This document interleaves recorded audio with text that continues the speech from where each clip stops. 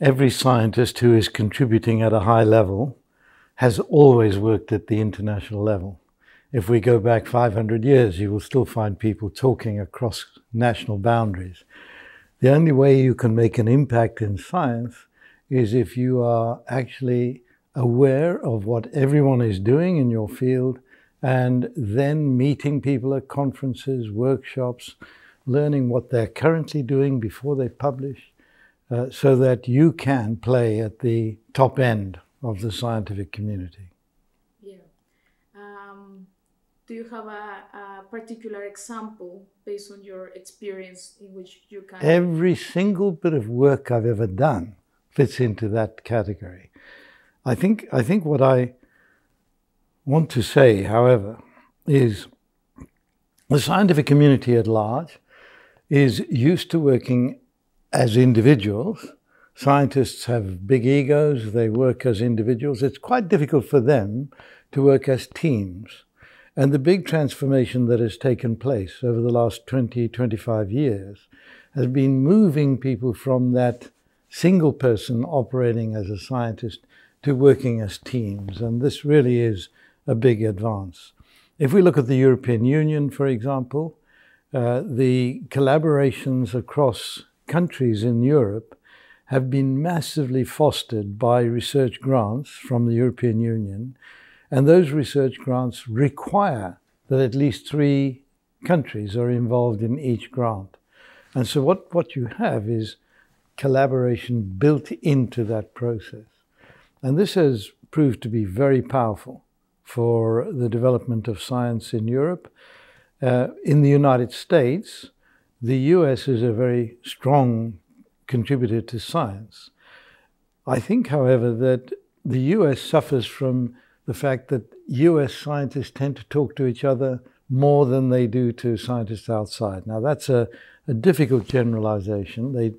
Many of the best scientists talk to all the top scientists, but I don't think that is true in Europe. I think in Europe you'll find that people are really interacting with the global science scene.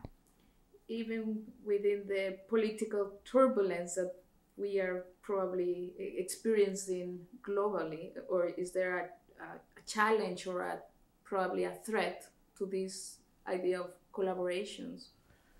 I don't think that political turbulence has really got in the way of scientific collaboration, except in extreme cases.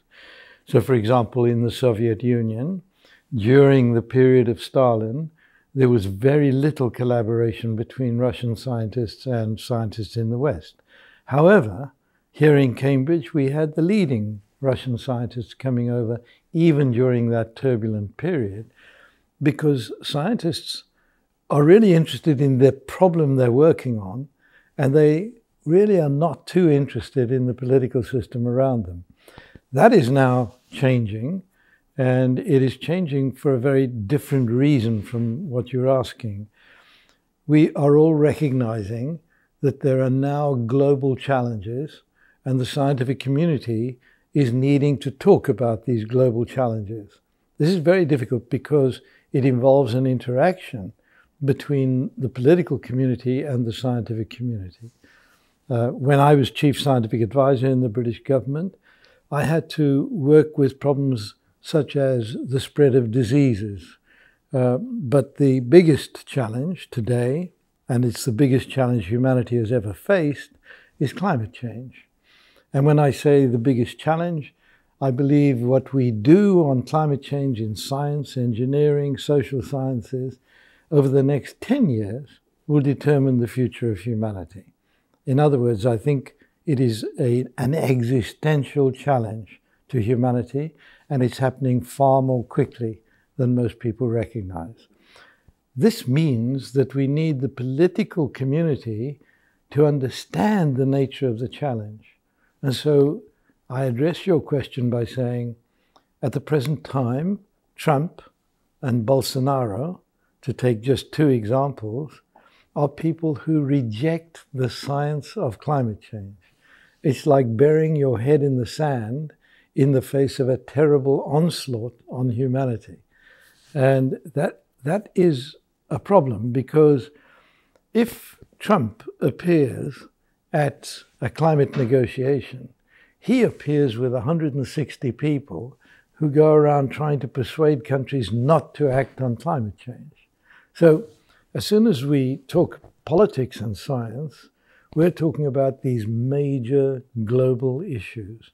And this is where my view is it requires at least the kind of effort that J.F. Kennedy got when he said, we are going to put a man on the moon in 10 years. It will require a massive effort of at least the leading nations, and the scientists and engineers will be drawn into these programs. And in your opinion, can a program like Shaping Horizons contribute to that, and in which way? Every contribution at every level is important. So if we take Shaping Horizons, I've met many heads of government in Latin America. In my position in the British government, I had 2 positions, but the main thing is if we talk to each other about what we are doing, we spread the importance of the messages that we are engaged in. So if we look at this group, Shaping Horizons, you're bringing Latin Americans together with British people, young people. This is the future. Young people, you guys are the future, not me. I can get very impatient with people who don't understand the nature of the challenges, but younger people are responding to it extremely well. So I think that Shaping Horizons is one of those things that can really make a difference. Thank you very much.